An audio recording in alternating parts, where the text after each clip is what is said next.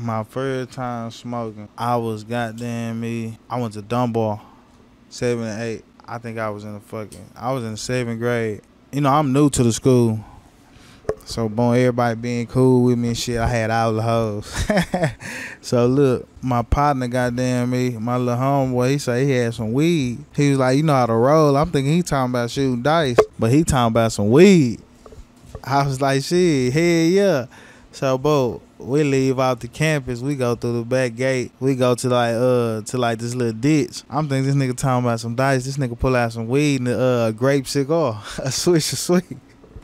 Look, he handed me that hoe. See, I done seen somebody. I knew what weed was. You know what I'm saying? I ain't never smoked though, but I was like, fuck it. I'm bad in the bitch. I'm in school. I'm new and shit. So I broke that hoe down. I broke the guard down. I rolled that bitch.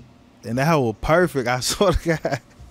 I lit that bitch up. And we smoked that hoe. When I went back in school, I was so high. I could hear everybody. I could hear everything everybody was saying. I swear to God. It felt like people were screaming in my ear. I just had to put my ear. Everything was funny. I thought I smelled like weed. I thought I was going to get caught. Then I started getting scared. That shit was...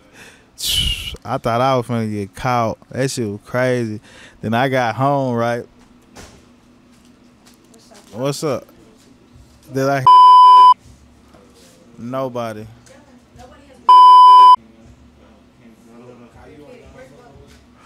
Do got some weed. But yeah. Where you finna go, Molly? Yeah, then shit. We gon' hold on.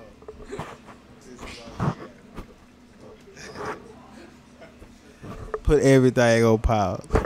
Did the camera get that?